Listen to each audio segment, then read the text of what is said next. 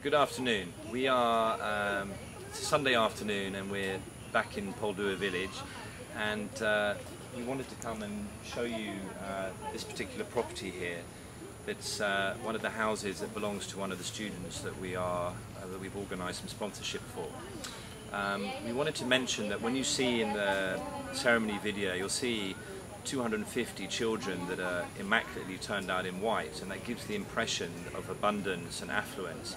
But in fact, one of the values in Sri Lanka, one of the highest values here, is on education. So no matter what your standard of living is, all your family and all your children turn up to Sunday school and they're immaculately white.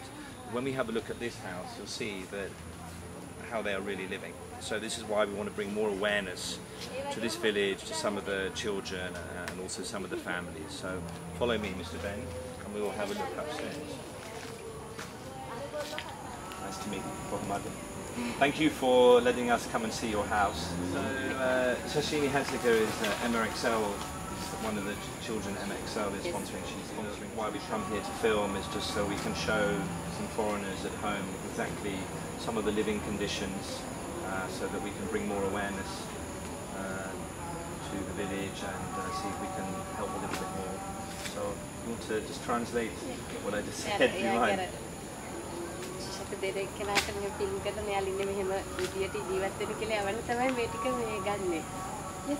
So how many people are living in this house, Kusala?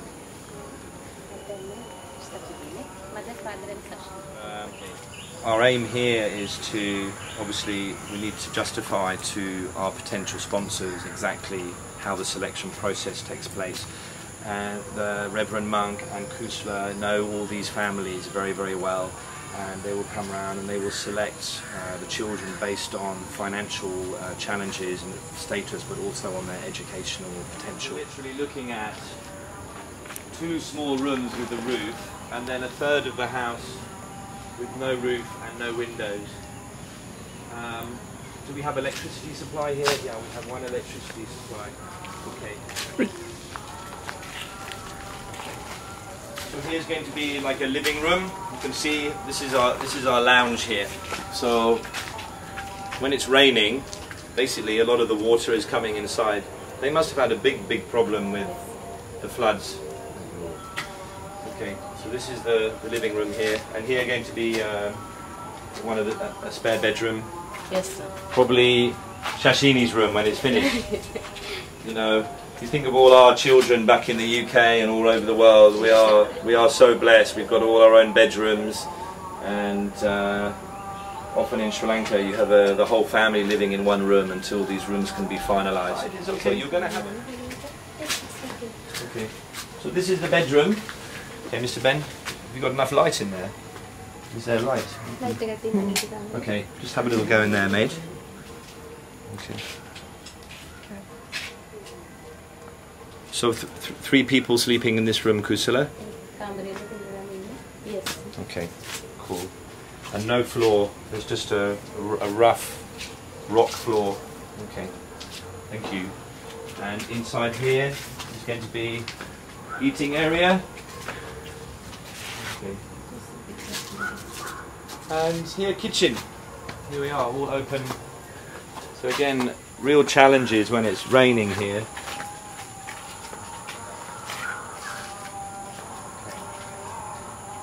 Smell. Basically, what we do is we're collecting rainwater. Is coming off the roof and is going in here. So this is used for washing up and maybe some bathing or something like that. Could you ask Mrs. Hanseka what is her husband doing? He's a lorry driver. Okay, lorry driver. And would you mind to share with us maybe what his salary is in 1 month?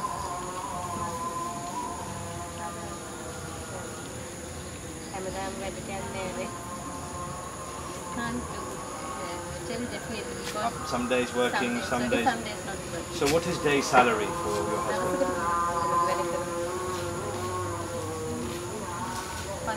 500. And on average working half month or quarter month or 50% working, or how often?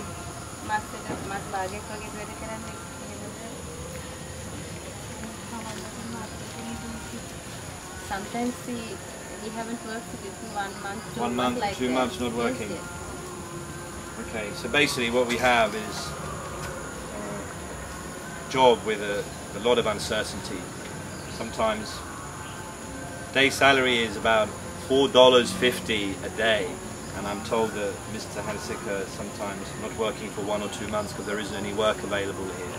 So you can see that is not a lot of money to bring a family up on, let alone to feed and to start to have some decent living conditions. So this is why, you know, once again we emphasise the importance of the contribution that the sponsors are making for 1 month. See, normally you would not be able to afford private classes because there's no money to pay for private classes. Now we have some sponsorship coming to pay for private classes. These are very basic living conditions here. So this illustrates once again the kind of children we're targeting with Smile on Sri Lanka from these kind of environments. So your contribution each month for private tuition classes is going to go a long way to changing and improving the life of this family for not just this generation but also for future generations. So we're following our head teacher now. We've asked her to take us to another home of one of the other children that we sponsor to go and see some other housing. It's a massive wake-up call, even having been in this village for a very long time. Off the main street, the houses are very, very basic. Hey! Yeah, this is great. Hey! Hello, sir! Hello! How are you? Come and say hello. Come and say hello. Hello, Isuru! Hey! So, this is your name Tirindu? Hello. Yes, your name Tirindu? My name is Tarindu, yes. Tarindu. Now, Mr. Tirindu is also one of the children that we've got sponsored here. So, how are you, Kohamada? Honday? Honday. Today, Sunday school going? Yes. Yes, good? Good. Last Sunday, good? Yeah? You have your certificate? Yes. You have? Good. Bye-bye. Hey, bye-bye. It's a rush hour in Polduwa. We're going to wait for the tuk-tuk to come. Hey boss, hey boss! So here we're at another house in Polduwa. This is the house of Ameshi, also one of the children that has been sponsored by Smile on Sri Lanka. We just wanted to show you where she lives. You can see also the living conditions here. There's a lot of love in this family and they've got a lot of important things in life, but the living conditions here are challenging to say the least. We just wanted you to come up. Together 3 or 4? Yes, 3 children. And Father and mother. and where is father today? He's labor and working work. So he's working today labouring? Laboring in such a A building site and... Yes. Okay. May I ask please what is his salary each day? So 600 rupees a day. He's feeding all this family and keeping... they have electricity here? No electricity.